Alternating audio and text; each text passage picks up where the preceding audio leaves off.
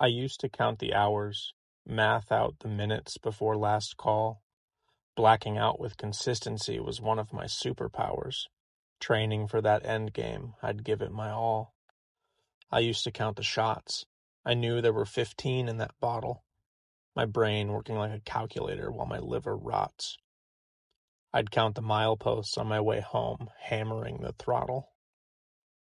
I can't begin to count the nights I don't remember. How could I ever explain what this guilt weighs?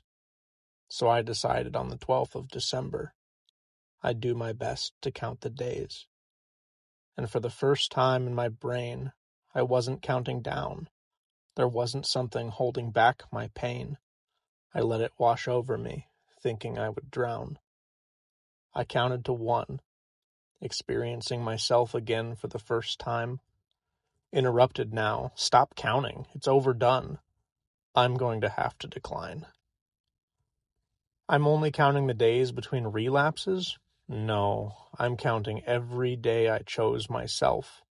I'll keep choosing me until my body collapses, forgiving the past me for everything withheld.